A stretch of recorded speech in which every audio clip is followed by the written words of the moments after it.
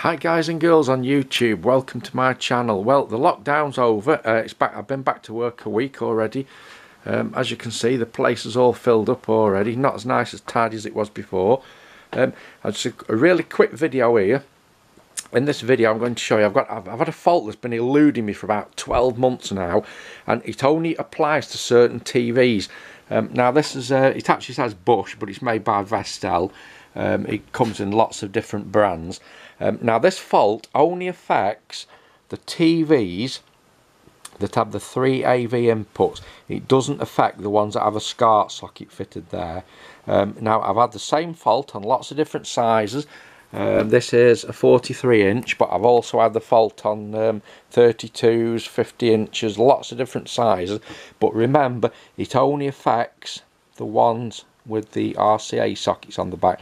Now the problem is the backlight doesn't come on. You get sound, no picture, but the biggest problem is, and this is why it's taken me so long to find, because all the others I've had in, when I plug it in, the customer moves it from their house to my workshop. When I plug it in, it works all right, and I've tried these sets for weeks on end, and they keep coming on and on. I've sent them back, and people have had them for 2 or 3 months before they've gone wrong again.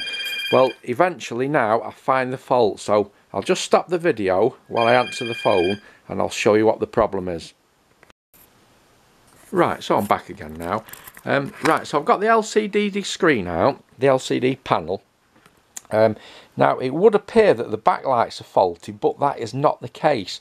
Like I said, it only affects sets with the RCAs on the back, and another common factor is it only affects sets with very low hours use. I've had them with 1500 hours use, and they exhibit this intermittent fault where sometimes the backlight will come on, sometimes it won't.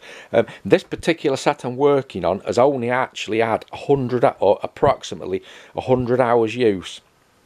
But it's been a long time finding this because of its sheer intermittency. Half the time when you plug your set in, it comes on and it won't go off again. Well, I can show you what it is now. Although fitting a new set of LEDs might cure the fault, that is not the problem. It's a dry joint on this green strip, and it's actually where the LED backlight plugs into the strip. There's a bad connection in there, so let's take the strip out and we'll examine it under a microscope. Right, so that's the connecting strip out. It's microscopic, so we'll have to put it under a microscope. But the problem is a bad connection on here, a dry joint, obviously because of the current they're carrying. It started burning. Now the only way to do it properly would be to change the LED strips and change this at the same time. But the only problem is, because it's a common fault, you put new parts in, and I think exactly the same thing's going to happen again. So let's just get this strip under the microscope and I'll show you what the problem is.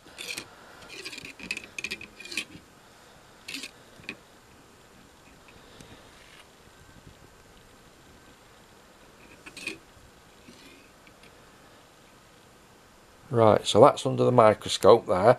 I'll point with a little screwdriver. Can you see where it connects there? There's a microscopic burn there, and that's what's causing the problem. A high resistance joint goes intermittently open circuit, and the backlights don't light. Now let's move across to the next one.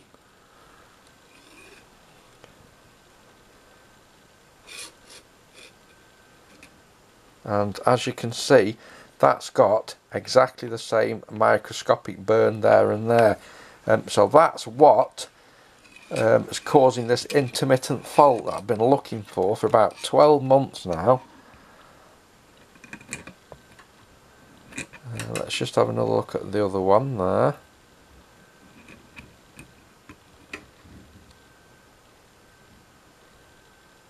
And that's it there, another microscopic burn.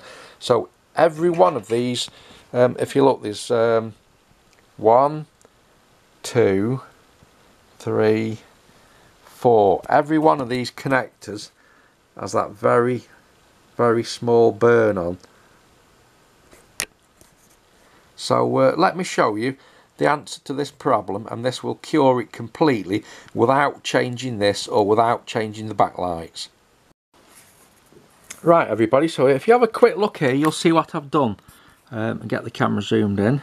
So we've actually bypassed this connector entirely by just using a wire link on each side. If you have a look, the only thing to do to get this right is to do all of them, all 4 of them, and there you go. So let's turn the telly on now, and hopefully the backlight should come on. Yeah, there we go. So that's 100% result.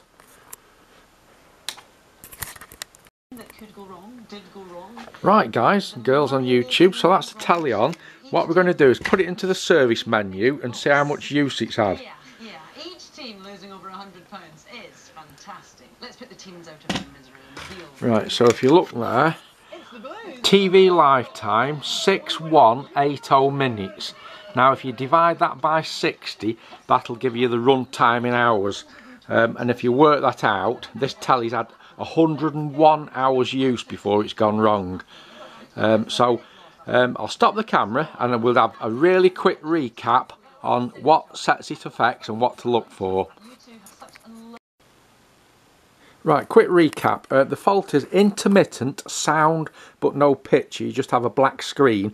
Now this is very intermittent. I've had them where they run, people have taken them back and they've run 3 months and then brought them back with the same fault. Sometimes unplugging the set and plugging it back in can make it work again and you can't get it to go off. Very, very intermittent. Sometimes just moving the set about you can reproduce the fault, and it only affects later sets made by Vestel, and you'll know it's a Vestel because it doesn't matter what name's there, you can tell it's a Vestel by the panel on the back. This phenomenon only affects TVs that have the RCA on, not a SCART socket fitted there. And well, there you go guys, absolute 100% success. I'm glad I found that because I've had this problem going on for about 12 months now. People have brought tellies in, they get them here, they work, I run for a week, they send them back, they come back a few months later, it's gone again. I plug it in, it comes straight on, I can't see anything wrong with it. But that is the problem, and it only affects sets seemingly that have had a very, very low hours usage time. I think the last one I looked at, that had about 1500 hours, and I sent that back because it never went off and it's never come back since. But this one, fortunately, I was able to take it all to bits, and when I turned it on without the screen fitted in, the fault's still there, which enabled me to look for it. So alright guys, thanks for watching, and I'll see you in the next video.